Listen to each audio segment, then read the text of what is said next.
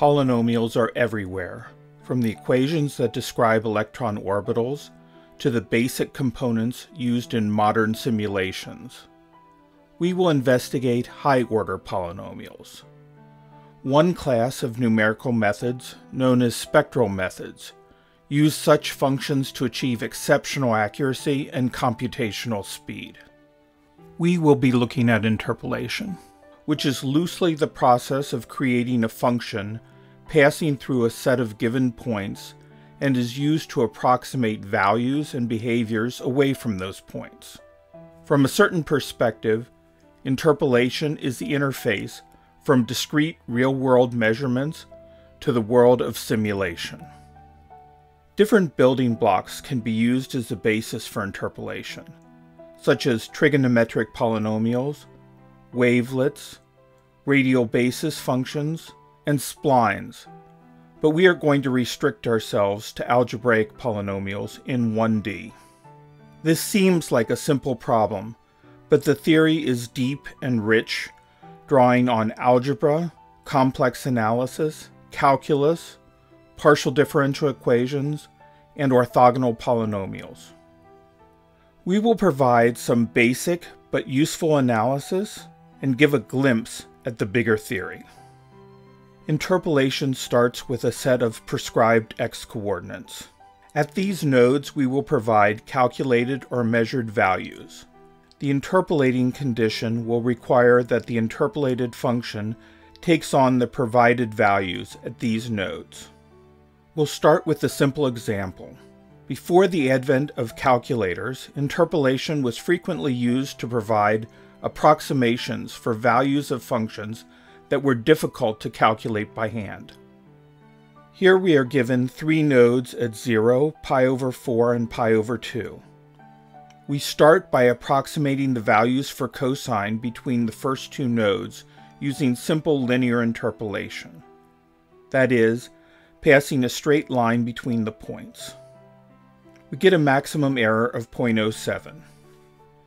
To increase accuracy, we could use all 3 points and fit a parabola and reduce the maximum error to 0.02. So far, it seems like we can achieve any desired accuracy by simply increasing the order of the polynomial and using more nodes. But does this actually work? Before proceeding, we need to do a little housekeeping. It is standard practice to perform work in the domain from -1 to 1. A simple transformation will map the desired region of interest to this domain. Now we will push the boundaries by trying higher orders and more nodes. On the left, we see the exact cosine function and a progression of higher order interpolants. On the right, we see the point-by-point error in the interpolation on a logarithmic scale. Very quickly, the interpolant matches the function so well the error is invisible on the left, and the maximum error is diminishing rapidly on the right. Now let's try this again with a different function, the so-called Runge function. Things aren't looking good. The interpolant is fluctuating wildly, and the error is actually increasing. Looking at a summary, we see for cosine the convergence is exponential until we reach the precision of the computer. But for the Runge function, the interpolant diverges from the true function. What went wrong? To figure out why interpolation works so well in one case and so poorly in another, we'll investigate one of the most important theorems in interpolation theory, the Cauchy Interpolation Residual Theorem. It gives the error for an nth-order polynomial, p sub n, interpolating an n plus 1 times differentiable function f at a point t. The error is 1 over n plus 1 factorial times the n plus first derivative of the function at some point in the domain S times a monic polynomial with roots at the interpolation nodes. A monic polynomial has 1 as its leading coefficient. To prove the theorem, our first step is to simply state that the error is the difference between the function and the interpolating polynomial p sub n at the point t. Clearly, if t is one of the nodes, we need go no further as the error is 0. Otherwise, we extend the polynomial to interpolate at t as well. To do this, we borrow an idea from Newton's interpolation method. What polynomial could we add to our existing polynomial p sub n, such that the old interpolation condition is unbroken? It is an n plus 1 degree polynomial, q sub n plus 1, with roots at the old interpolation nodes. To form this, let's take the product of the monomials x minus x sub j for all the nodes x sub j. Now we can scale q sub n plus 1 by a factor c without affecting the roots. We choose c so that when c times q sub n plus 1 is added to p sub n, the combination satisfies the interpolation condition at t. C is simply the error at t divided by the value of q sub n plus 1 evaluated at t. Adding c times q sub n plus 1 to p sub n gives r sub n plus 1, which interpolates at all the nodes and t as well.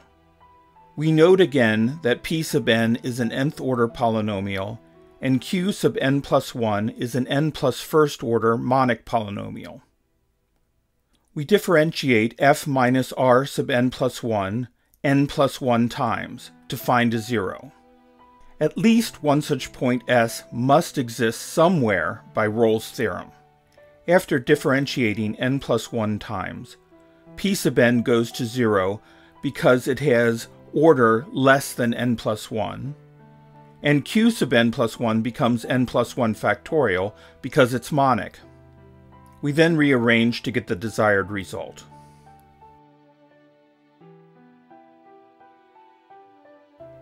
We now examine the factors in the Cauchy residual formula. The first factor is friendly and is one of the main drivers of quick convergence. The second factor, being innate to our function of interest, is out of our control. Note that the magnitude of the nth derivative of cosine of pi x grows like pi to the n. For the Runge function, this derivative grows much more rapidly. Note the point of evaluation S is dependent on both the function and the interpolation nodes, but we can't really engineer this in a general way. The last term is controllable, and we'll study it in a little more detail. On the left, we see the monic polynomial for various node configurations. On the right, we see the log base 10 of the absolute value of the associated monic polynomial. Note not only the size of the extrema, but also the relative size of the extrema near the center versus the edge. This ratio grows rapidly. Is there a better general-purpose configuration for the nodes? It can be shown that an ideal asymptotic density of nodes is n over pi times the square root of 1 minus x squared. Nodes taken from the roots of the amazing Chebyshev polynomials happen to fit the bill. The Chebyshev polynomials are beautiful and worthy of study in general. Unfortunately, we can only introduce them. What? This doesn't look like a polynomial. But we see that t sub 0 of x is 1, and t sub 1 of x is x, and it is a trivial and fun exercise to derive the Rodriguez recursion relation using the multiple angle formulas. We can see one immediate benefit to the Chebyshev polynomials. The cosine restricts the output to the range -1 to 1. Watching the progression, we see that as the order increases, the variation of the extrema remains constant. Let's try interpolating the Runge function with the Chebyshev nodes. Wow, the oscillations have disappeared. The mighty Chebyshev nodes have turned divergence into convergence.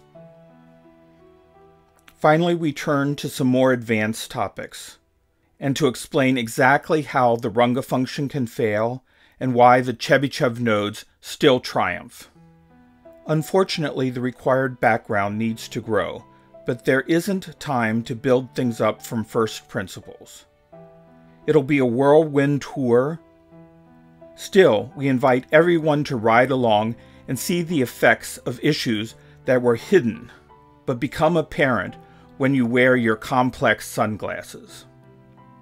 First, we look at a contour map of the real component of the Runge function in the complex plane. We note that there are poles at plus and minus I over 4. The Runge function happens to be analytic in the strip between plus and minus I over 4. Next, we recall the upper bound on the value of the monic polynomial created from the nodes. We take the logarithm and add a 1 over n scale factor.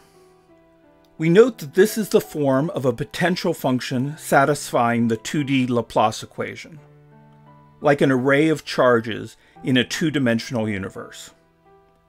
What two-dimensional universe, you might ask? Why, the complex plane, of course.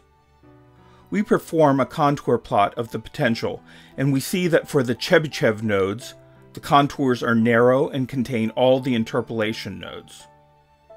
We superimpose the poles of the Runge function in white.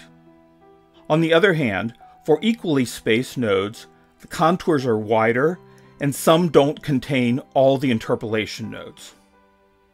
We now show the final result without proof.